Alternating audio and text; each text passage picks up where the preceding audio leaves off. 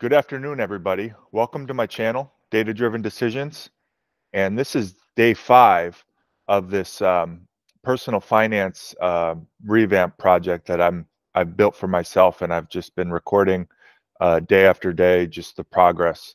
Um, I got it up and running now. It looks good. It's all in Power BI, and I'll show that to you. The big problem was I was using Mint all along as my finance tool, and what I would do is I would define every transaction, make sure it's in the right spend category, and I would export that transaction history table as a CSV, bring it into BigQuery, do some manipulation, do some reshaping, and then view that in Power BI. But now Mint is gone, as you know. Intuit got rid of Mint, replaced everybody with Credit Karma, and Credit Karma is a joke. It doesn't even have a web browser tool for managing money. It only works on your phone. You certainly can't export a CSV file out of it. So, luckily, Personal Capital is really close to the same thing as Mint, and I was using that as well. I was just using it for the investment side. I wasn't, categorizing my transactions like I was in Mint, but now I am doing that. So, I lost my history for Mint at January 31st of 2024. So I had to go into Personal Capital and define every transaction from February 1st up to the current date. And then now I have 2 transaction tables, a Mint table and a Personal Capital. And I had to stack them together to turn that into one transaction table. Now, the big difficulty, a lot of the work which was done in BigQuery, was reshaping that Personal Capital table so that it's the exact same schema as the Mint table. Making sure all the columns are in the same order, of the same format, of the same name, and then making sure every attribute value class across every of the 2 sources are the same. So, for a credit card name has a different name in both the Mint and Personal Capital, but I had to give each one a new name that is the same across both tables, so that when we aggregate the data across months, those will bucket into the same category and be seen together, which is exactly what we want. The big difficulty is when you merge 2 transaction tables, you don't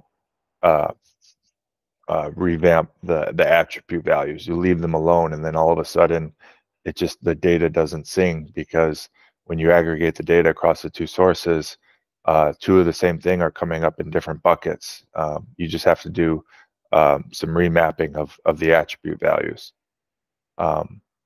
So the first part of the work, which was really heavy, was the categorization in Personal Capital. I'll show you that to you right now. Okay, so this is my Personal Capital. This is the front page. This is a great tool. I've really gotten used to it now that I've been working with it for the past couple weeks. This is the front page. Right off the bat, it shows your net worth in the top. Mine is at 161. This is my net worth over time. Definitely been a lot of changes just from from money moving across accounts. That causes spikes like this. It has a budgeting and cash flow. Those are the real 2 categories that I use. And let's just go over to cash flow. For this month, this is my cash flow. I'm negative 5,900, so 6,000. What is cash flow? Cash flow is your income minus your expenses. So if we go to income, this is month over month income by day, showing that I get paid on the 15th and the 30th every month. And here's the expenses, month over month expenses. It's been an expensive month, but not as bad as last month. Here are all my spend categories.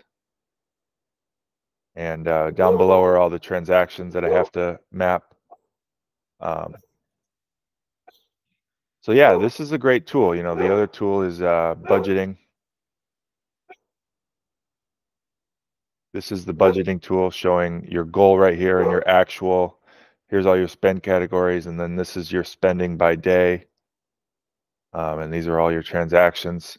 The real work that I had to do was go to the transaction table, and from current date all the way to February 1st, I had to go into every transaction and categorize it correctly. And I was using the budgeting tool to ensure that I was um, calculating or categorizing correctly. But I feel good about it. Um, so I had to go through a couple thousand lines of transactions and just make sure everything is in the right category. So that's the work in personal capital. The next piece of the work was in BigQuery. I had to build a new personal capital table and manipulate it to get it to look like what it was in Mint. I had to stack it. Here is the main personal finance BigQuery. It does have a lot of code. It's got about 7 lines of code.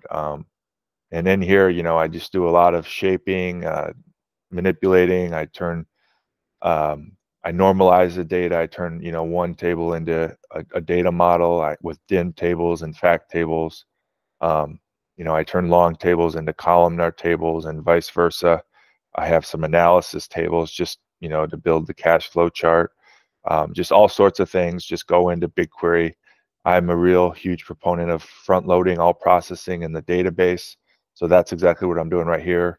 This is all work that maybe could be done in Power Query or in Power BI, but it's just so much easier to work in Power BI when you do all the work in the database, because all you're working with just is flat tables, and there's no order of the tables in Power BI. When one is built off the other, that can be a problem you create.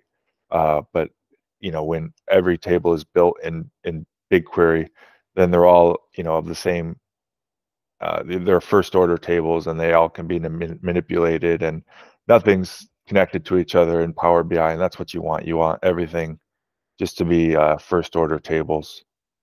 So yeah, a lot of the work just was coding in BigQuery. I have two. This is the budget table where I take. This is my budget sheet in Excel, and I take it into BigQuery, and I shape it into a normal looking table, a transactional table. I'll show you what it looks like at the end.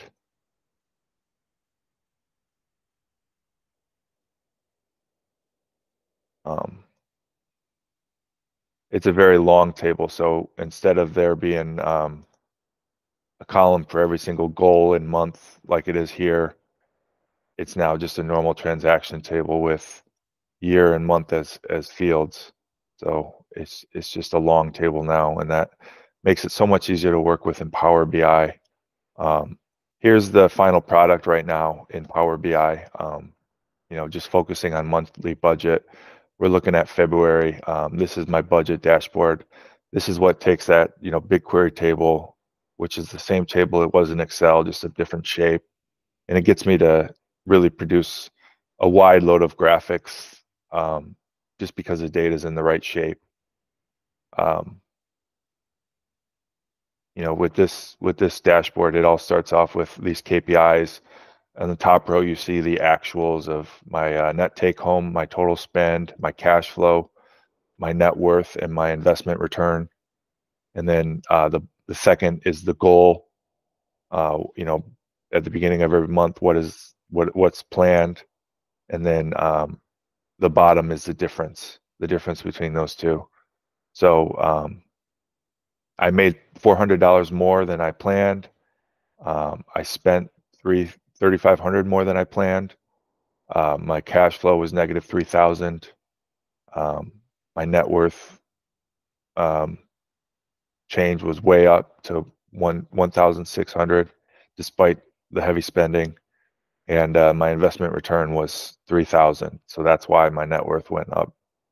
My money is broken down into these 5 buckets, and there's the goal and the actual of all those. And then here's a cumulative difference of that, starting with cash up 600, total savings up another 300, credit card down 4,000, total retirement up 2,700, and then equity up 4,500 to a total change of 4,000. So that's really cool.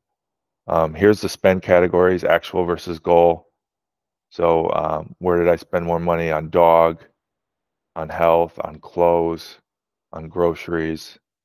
And then here's the cumulative difference of that. So all the spend, actual versus goal, summed up to equal negative 3,500 or 3,500 in spend. For the month of February, this is just a breakdown of everything, goal versus actual, starting with all my accounts, you know, what I plan to have in it at the end versus what I actually had it at the end. And then here's some account summaries like total cash, total savings, total credit card, all that. And then here's all my spend categories, goal versus actual, spending total, and then here's some final summary stuff. Here's some categories I gotta. Oh, it's its own bucket called spend categories where it's just summation. So yeah, this is a nice table, and over to the right, here's the goal versus actual in the top KPIs, similar to what you saw in the top of the chart right here. You know, here's just in a bar graph showing what changed. Some pie charts of my spend and then the money to move. You know, this was the goal to have 13% of my money being cash flowed, but turns out none of it was. I was in the negative. Um, here's the balance by cash account group. So here's all my cash accounts, some difference. This is a savings account group. This is credit cards. Here's my retirement. Here's my house. Well, here's the pay part.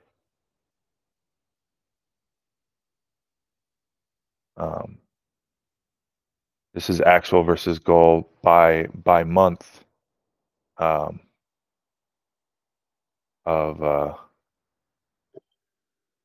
money to move. I can change this. I do dog. There's actual versus goal of dog, so that's pretty cool. So yeah, here's just the monthly budget dashboard. There's many more that I can show later, but I just wanted to walk you through one of these dashboards. I'm happy to have everything up and running. There's a lot of work I still want to do in Power BI to really make these, you know, grade A with quality. But I really appreciate you listening. Stay tuned for more work, and have a good day.